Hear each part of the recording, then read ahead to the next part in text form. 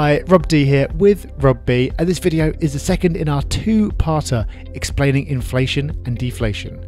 In this video, we're going to be taking your knowledge to the next level and taking a deeper look, starting with something you really need to understand: printing money. Printing more money and sticking it into the economy is so inflationary, and it's happening at such a scale that it seems that should bring about inflation. That force should win out. However, there's something complicating this argument, which is this is not the first time we've seen QE. We had it before. We had it in the aftermath of 2008. And people were saying at the time, oh my goodness, all this money is being created. This is going to produce really high inflation. And yet it didn't. Why? First of all, after the last crash, banks were told that they had to hold more money than before. So because banks were holding more in reserve, that was a deflationary force. So more money was put into the system via QE, but then banks were holding more money back because they were told to, creating a deflationary pressure. So that helped minimise the amount of inflation that occurred. Also, money was being destroyed at the same time. No, it wasn't being set on fire, but defaults were high. People were not paying back those debts. So if the money isn't paid back, then again, that's deflationary. So again, pulling back on the powerful QE force. And finally, another major reason for QE having some inflationary effect, but not a huge one, is that the newly printed money went into assets. So asset prices inflated, but not the consumer inflation.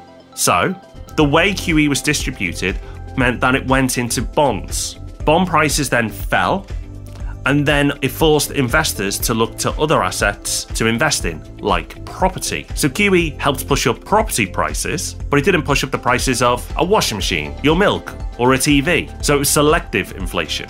So left to its own devices, QE is a very powerful force and could potentially, if overused, cause huge inflation. But because there was enough pulling back on QE, it prevented high inflation. Now, was that masterful economic play by our world leaders and the Bank of England and the Federal Reserve? Maybe. Was it luck?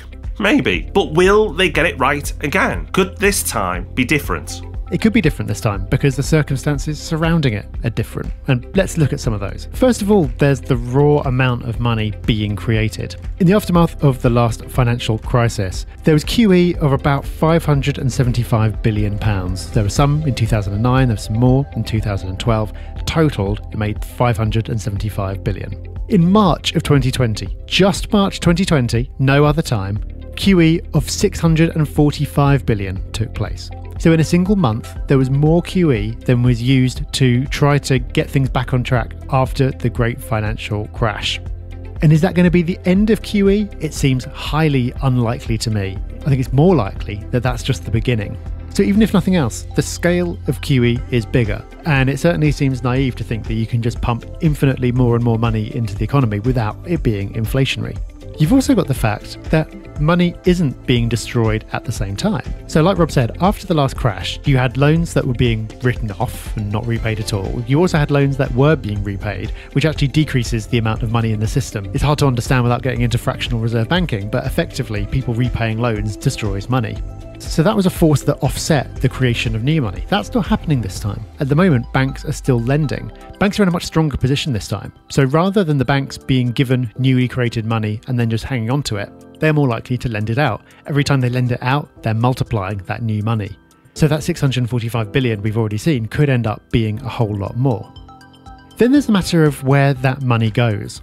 Again, like Rob said, the way that that money was created and distributed last time, it ended up going into assets. So the majority of the money that was created never actually went anywhere near what you'd call the real economy, as in everyday people earning money and spending it on goods and services. It just went straight into asset prices. So you did have asset price inflation, but you didn't have consumer inflation.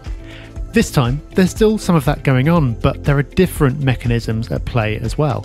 More of the money that's being created is going into the real economy. In other words, it's going to end up in the pockets of people like you and me. But essentially, we're seeing loans to businesses that we weren't seeing before. The government is directly paying people's wages in the form of the furlough scheme. So that's money going into individuals' pockets that otherwise wouldn't have been. So this is very different from last time. Before, the new money ended up sitting in banks and going into assets. This time, that's still happening, but more of it is ending up with individuals. But what does it all mean? What's the outcome of all this?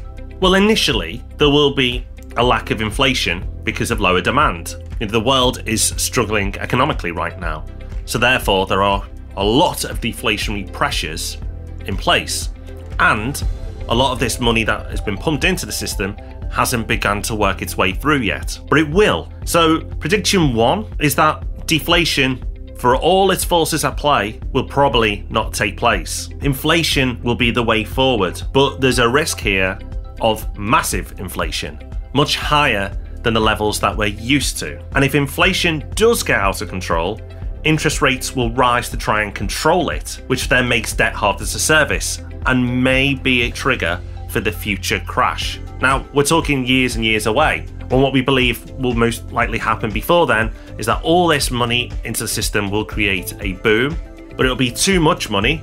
The boom will be huge, but then interest rates will start to rise, and at some point it'll be the trigger for everything to come tumbling down again. And that marries up against the 18-year property cycle quite nicely.